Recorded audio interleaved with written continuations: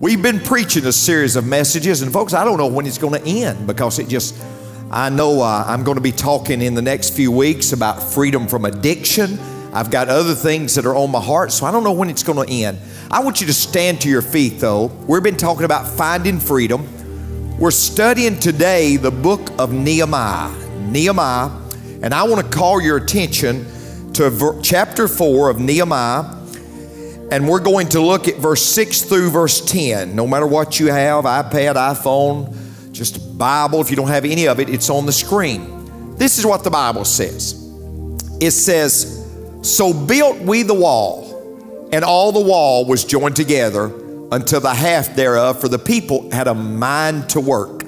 Verse 7 says, "But it came to pass that when Sanballat and Tobiah and the Arabians and the Ammonites and the Ashdodites heard that the walls of Jerusalem were made up and that the breaches began to be stopped, then they were very wroth and conspired all of them together to come and fight against Jerusalem and to hinder it. Nevertheless, we made our prayer unto God and set a watch against them day and night because of them.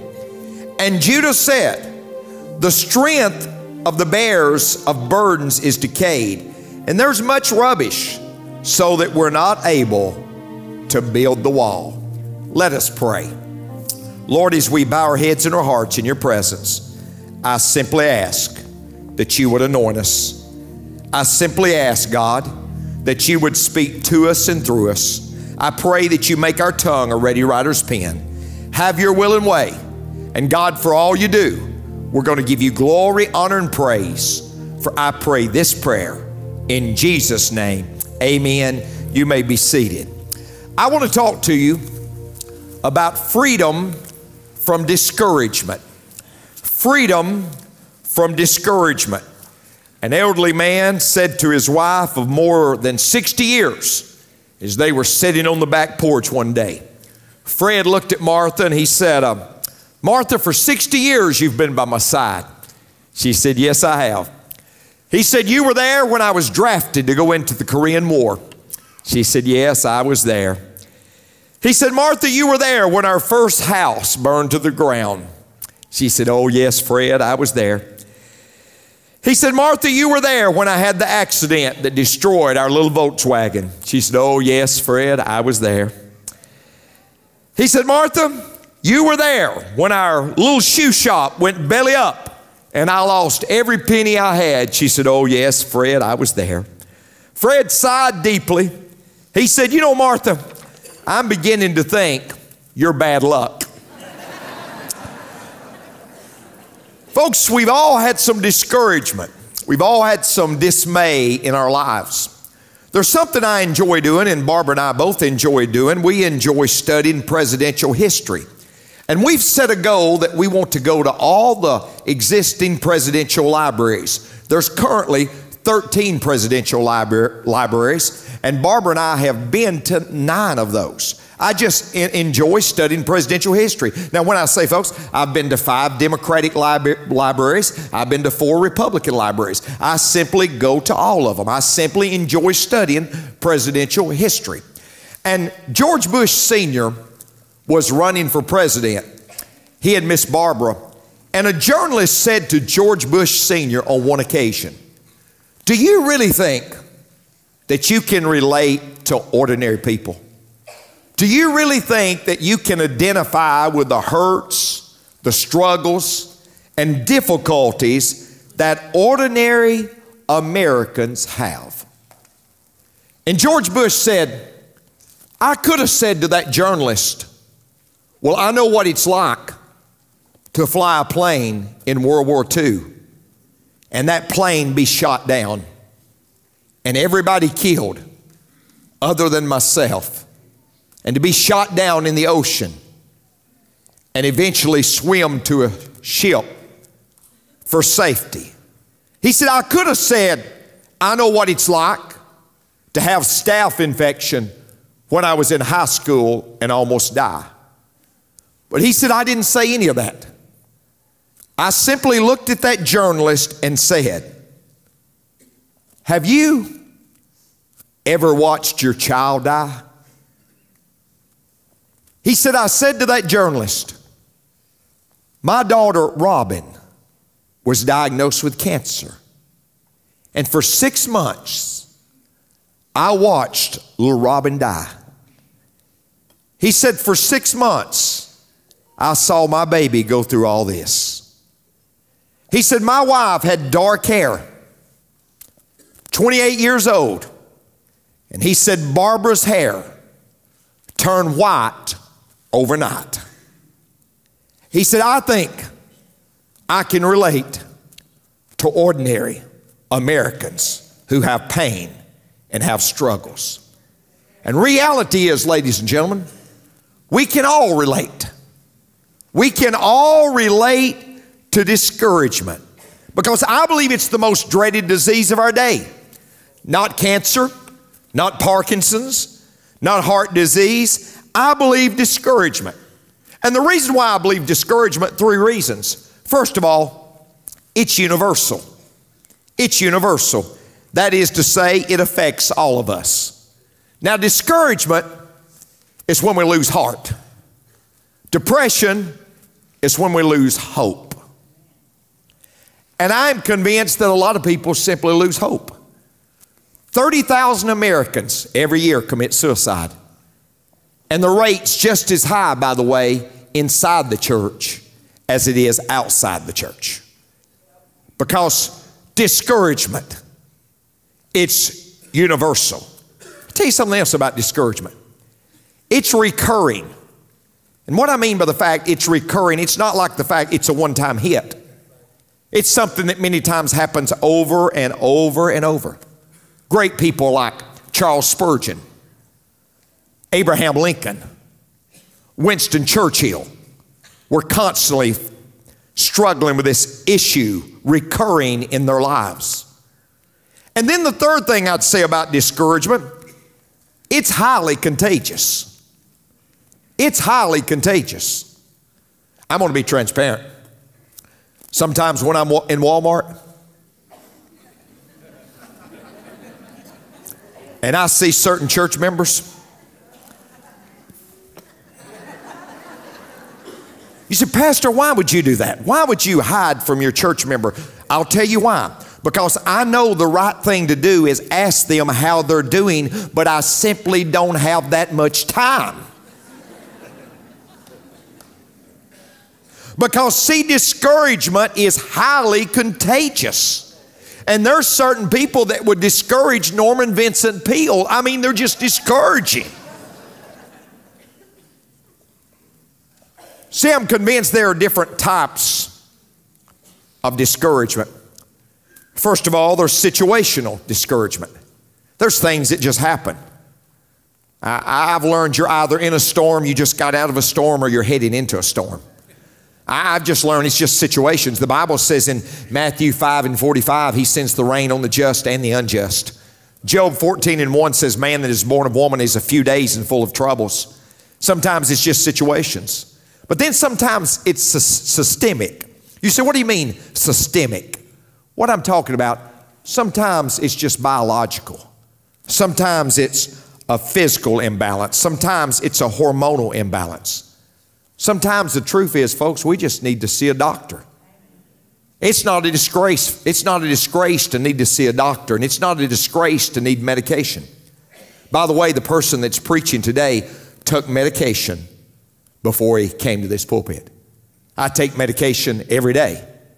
It's not a disgrace to need medication. It's a disgrace to need it and not take it. It doesn't mean you're not as spiritual. Get real.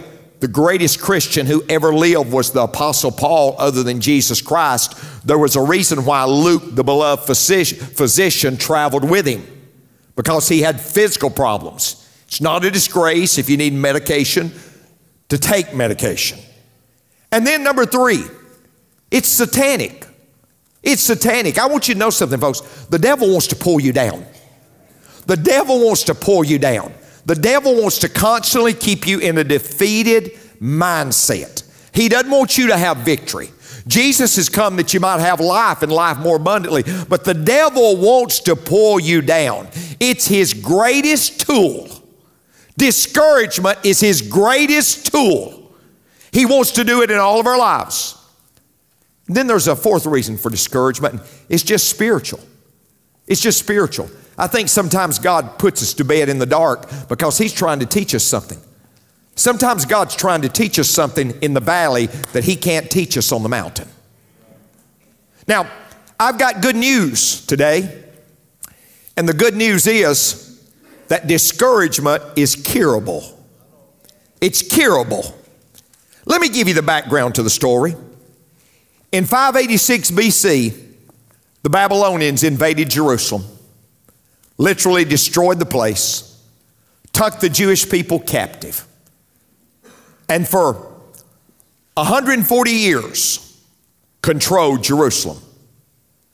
But after 140 years, the Medes and the Persians conquered Babylon, if you study history. And when the Medes and the Persians conquered Babylon, there was a king by the name of Cyrus who allowed the Jewish people to go back and build the walls around the city. And the Jewish people went back under the leadership of three men, Zerubbabel, Ezra, and the one we're preaching about today, Nehemiah. And Nehemiah goes back. And he wants to build those walls around the city because the people are sitting ducks and they have no way to protect themselves. And he understands we got to get a barricade. We got to get walls around the city. And by the way, they built those walls so wide when you go to Israel, you can drive an automobile on those walls. So they go back and they're working on the walls. But the Bible tells us this in verse 6. In verse 6 it says, halfway through the process, they get discouraged. You know, folks, when you get discouraged, it's about halfway through. It's about halfway through. You're pretty close to beating it when you get discouraged and quit. You're pretty close to getting right where you need to be when you get discouraged and quit, because that's what the devil wants you to do. And if you look at verse 10, they reached the point. In verse 10, they said, we can't do it. And there was a reason why we can't do it. It's in verse 7 of the text. They said, Sanballat's coming at us from the north. Tobiah's coming at us from the east. The Arabians are coming at us from the south. The Ashdodites are coming at us from the west. What was Nehemiah and the people saying?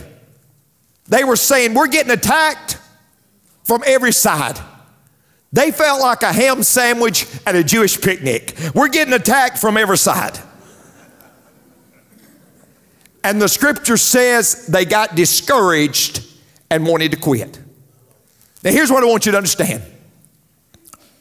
Why do we get discouraged? The same four reasons that Nehemiah and the people got discouraged. Let me give them to you. First of all, we get discouraged because of fatigue. Because of fatigue. See, nobody believes that we ought to work any more than I do. I believe sitting still and wishing makes no man great. The good Lord sends the fishing, but you've got to dig the bait. I believe the Lord has given us two ends. They have a common link. With one end we sit, with the other end we think. Success in life depends on which end you use. Heads you win, tails you lose.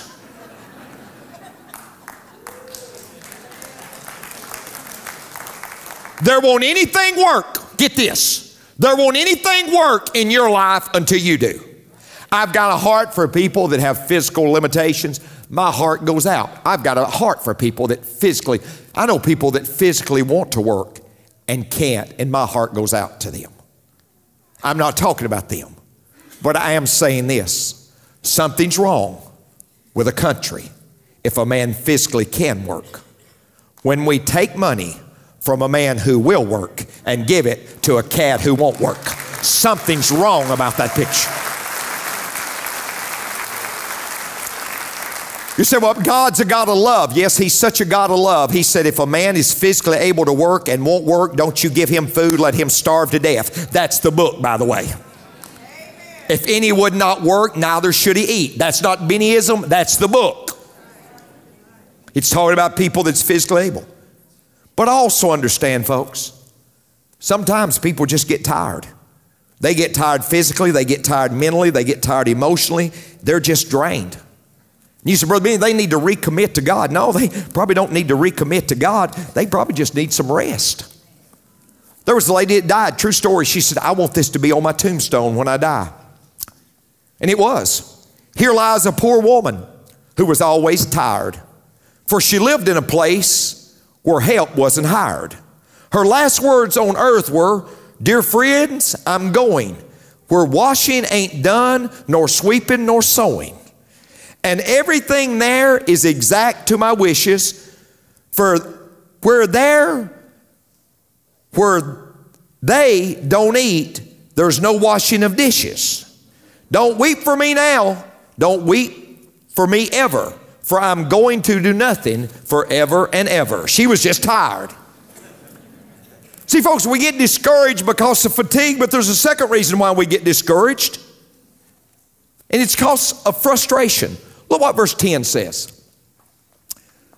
The people of Judah began to complain, the workers are getting tired, and there's so much rubble to be moved. Now, folks, not only were they fatigued, but they were frustrated. You know why they were frustrated?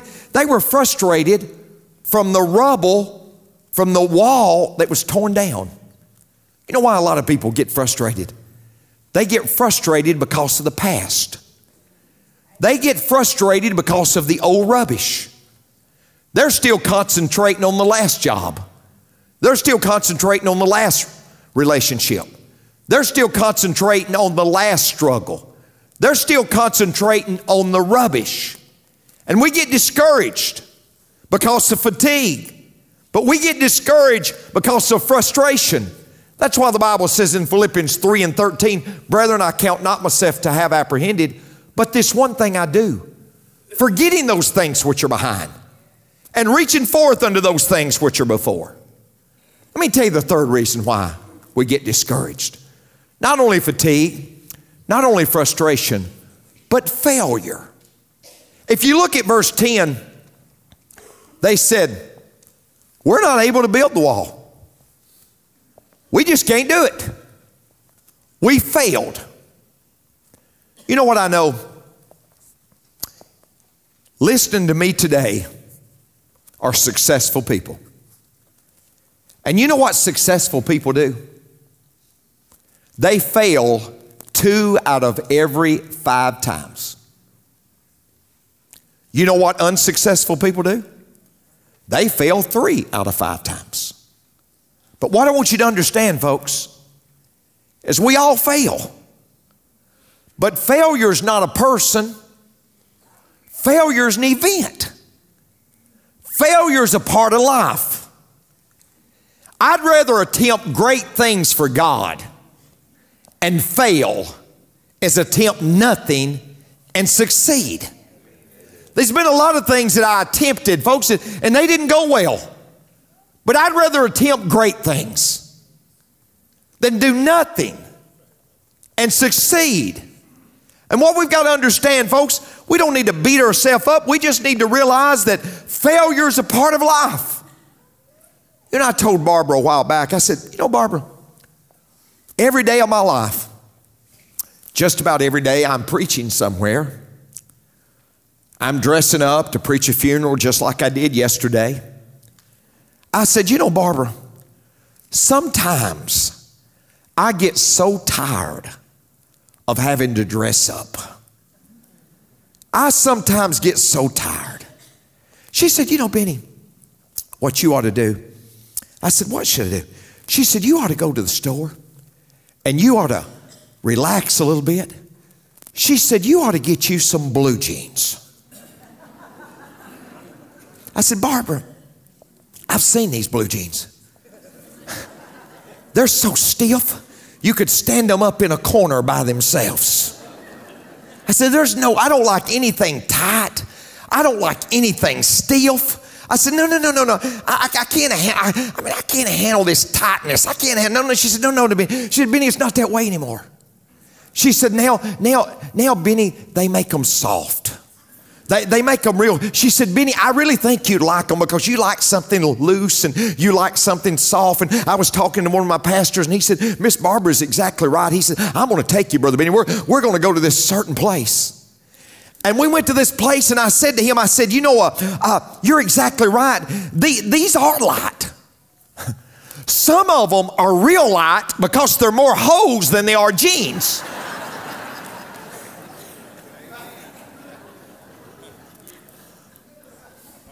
But I was looking through those jeans and I saw a tag, and this is what the tag said. It said, these jeans have intentional flaws in order to make them unique.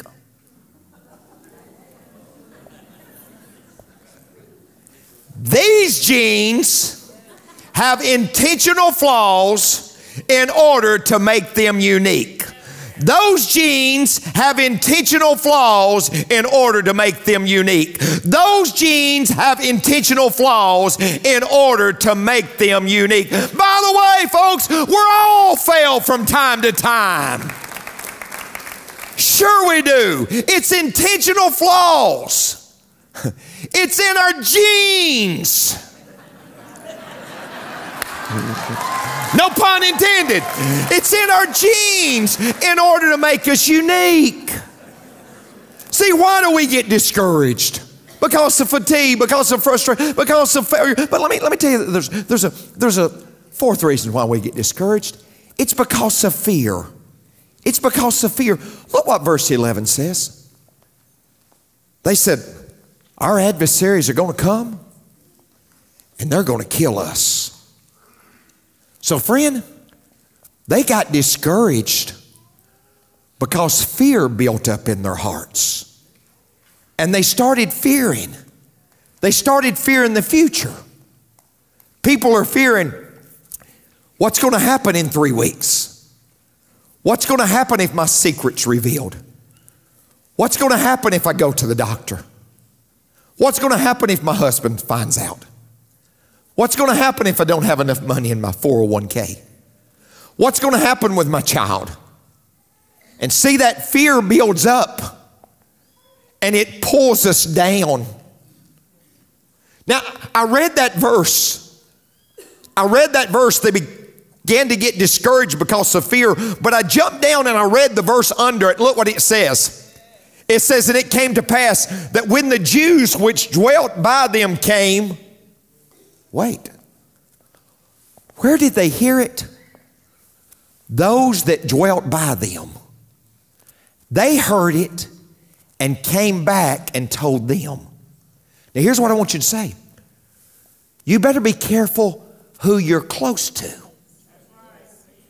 You better be careful who you're close to, because that determines who you're listening to. And if who you're close to's favorite song is gloom, despair, and agony on me, deep, dark excession, expressive misery. If it weren't for bad luck, I'd have no luck at all. Gloom, despair, and agony on me. Friend, if that's your best friend, it's going to create fear in your heart. Oh, folks, there's people you can spend time with and you feel like, I need to get in a bunker.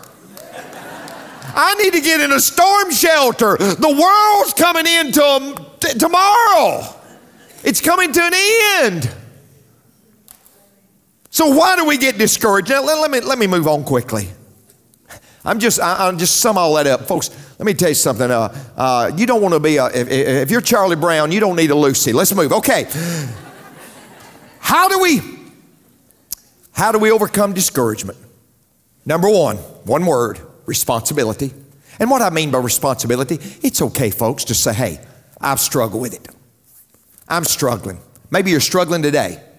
Some things have happened. I'm just struggling with discouragement. We just say, hey, it's just me.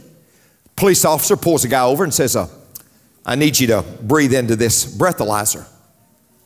The man says, I can't. I'm asthmatic. I can't. And the officer says, well, let's go down to the office. I want to take some blood. He said, no, I can't. I'm hemophiliac. I'll bleed to death. And the officer says, well, step behind the car. I need to get a urine sample. He said, no, I can't. I'll go into diabetic shock.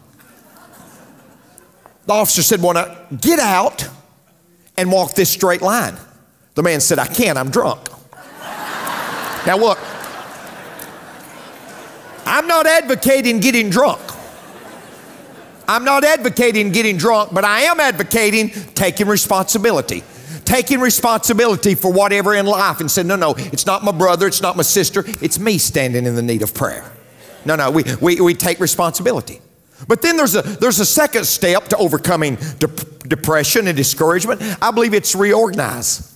It's reorganization. If you look at verse 13, you know what Nehemiah did? He said, I've got to get the people. I've got to get people positioned in the right places. I've just got to reorganize. And folks, many times when we're going through a discouraging time, we don't need to give up. We just need to reorganize. It may mean just reorganizing your schedule.